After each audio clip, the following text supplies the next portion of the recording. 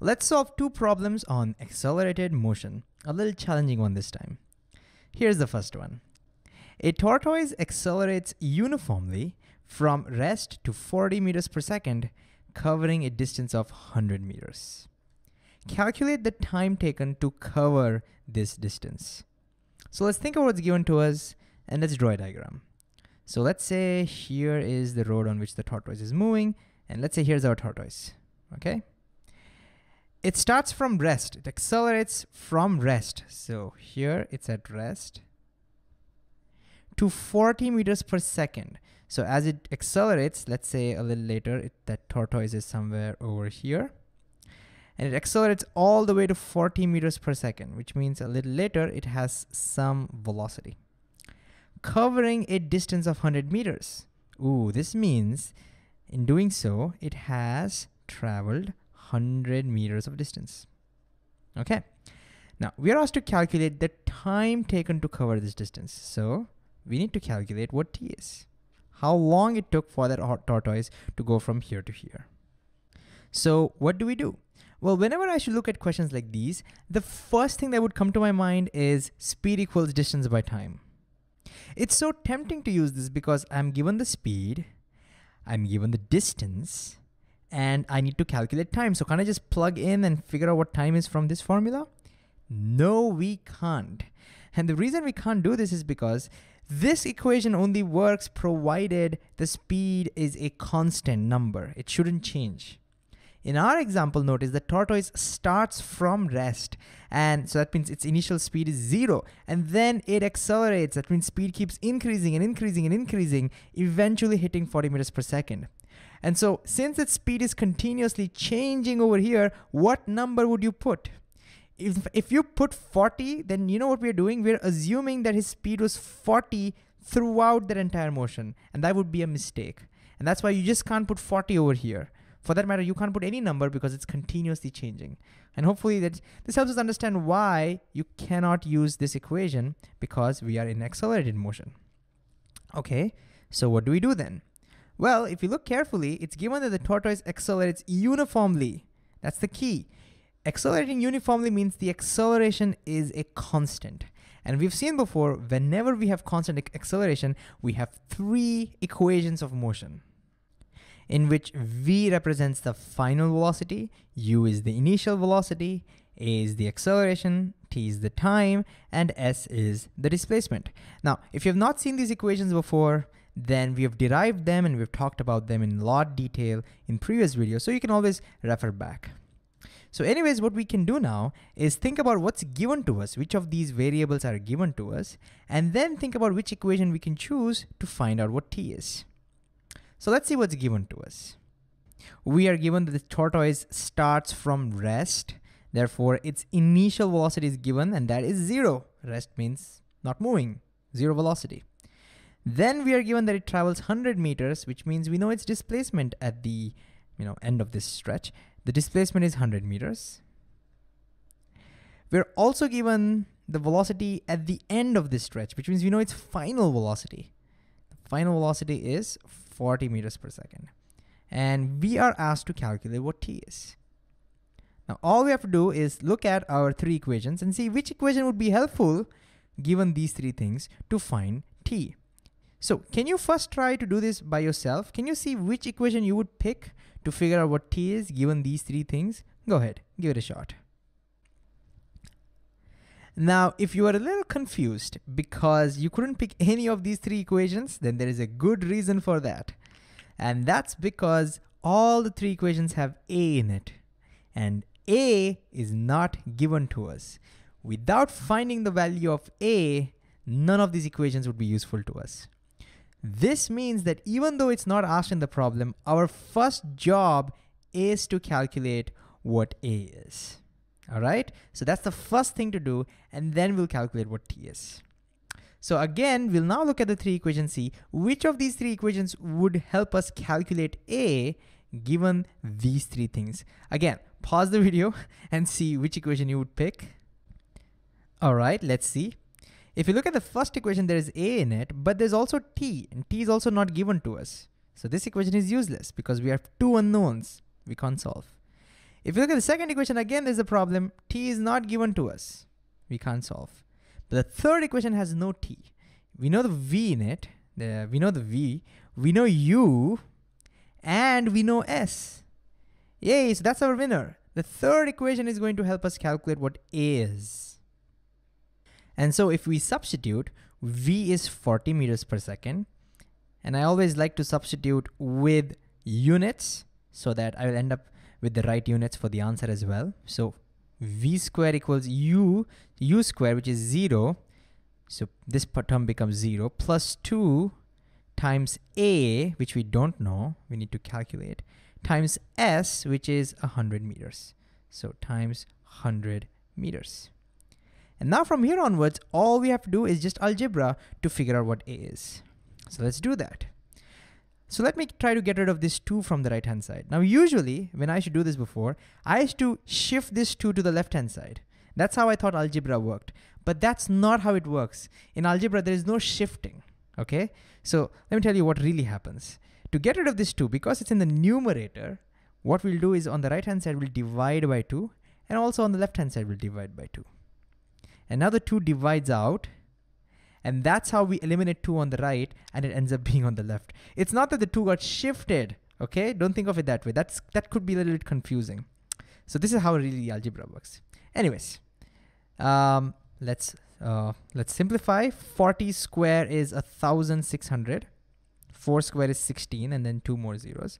And the units also get squared. So meter squared divided by second squared divided by 2 equals A times 100. 100 meters. Oops. Let's use the same color. Times 100 meters. Let's move this thing down a little bit. We don't need the diagram anymore. It's just algebra. Okay. Now again, we need to get rid of 100. Again, there is no shifting. What we do is we divide by 100 on both sides. So we'll divide by 100 over here on the right hand side. We'll also divide by 100 over here. So in the denominator, we get multiplied. So this 100 divides out. And now we can find out what A is. So from this, A equals, let's see. The 100 cancel, 0 zeros cancel out. 16 divided by 2 is 8. And a meter cancels out. Be careful with the unit. The meter cancels out. We end up with meters per second squared. And that's the unit of acceleration. And so we have found what acceleration is.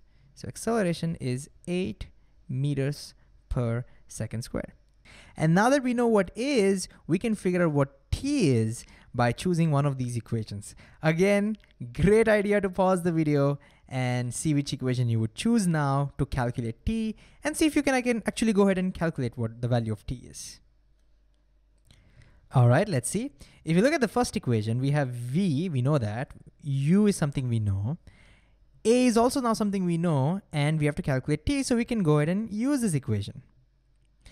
In fact, second equation is also can be used. You can use this equation because S is given, U we know, A we know, and we can calculate T.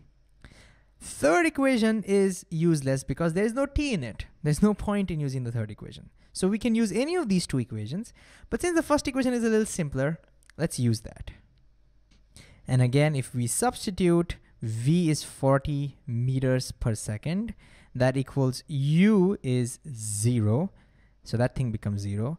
Plus A, we just found out, is 8 meters per second squared times T.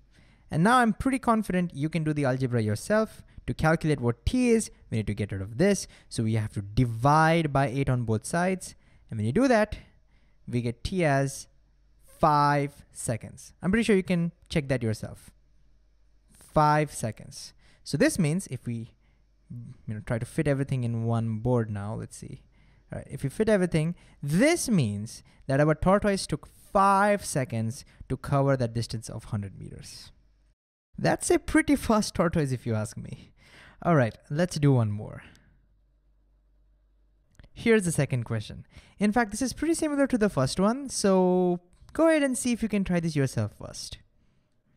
All right, let's see, and let's make a drawing as we read this. When the driver of a moving truck slams on the brakes, so let's draw this. Here is our truck, and it's already moving. It's already moving. It decelerates uniformly at 4 meters per second squared and comes to a stop in 5 seconds. Ooh, so that means it brakes and eventually it comes to a stop somewhere, let's say over here. It comes to rest.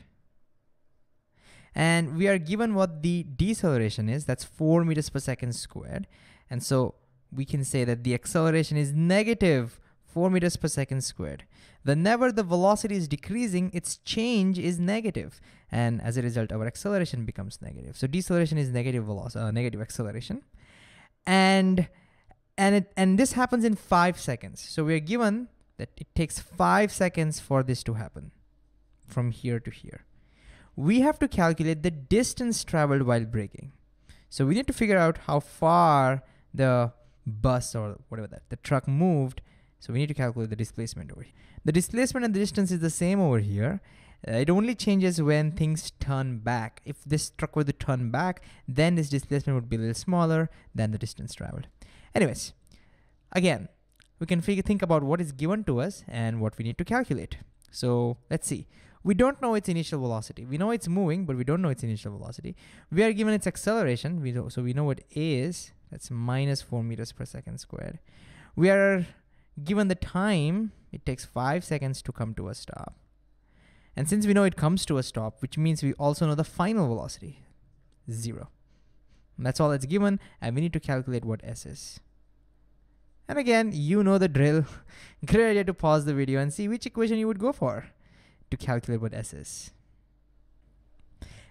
All right, and again, you will see that we cannot solve this directly because this time, even though acceleration is given, u is not given to us. Initial velocity is not given. Why is that important? Because u is present in all the 3 equations as well. So without finding u, we cannot find what S is. And so this means, even though it's not asked in the question, our first step is to calculate what u is. And the rest of the steps are very similar. So let's think about which equation you would go for to calculate u. Let's look at the first equation. We have v, which we know. U we need to calculate. A we know. Time also we know. A we can use the first equation. Just to check, we can't use the second or the third equation because in both these equations we have S, which is something we don't know. So we have to go for the first equation to calculate what u is. And if you substitute, which I'm pretty sure you can do this now all by yourself, you will see u turns out to be 20 meters per second. And now that we know what u is, we can go ahead and figure out what S is. Again, the same drill. You pick one equation which helps us calculate S now. And let's do this quickly. First equation is useless because there is no S in it. You can use a second equation because we know everything else. We know u, t, and a, all of that are given. We can also use the third equation if you want because, again, v is given, u is given. So pick any of these equations and substitute. And if you do that, you'll find S equal to 50 meters. I'm pretty sure you can try that on yourself. You can use any of these 2 equations. Both of them will give you the same answer. And so the important thing is whenever we're dealing with accelerated or decelerated motions, we cannot use speed equals distance over time because the speed is continuously changing. So you can't put any number over here. But if they are accelerating or decelerating uniformly, which is the case that we will see in most cases, then you can use one of these 3 equations. So all we have to do is write down what is given to us, see what is asked, and see which equation to choose.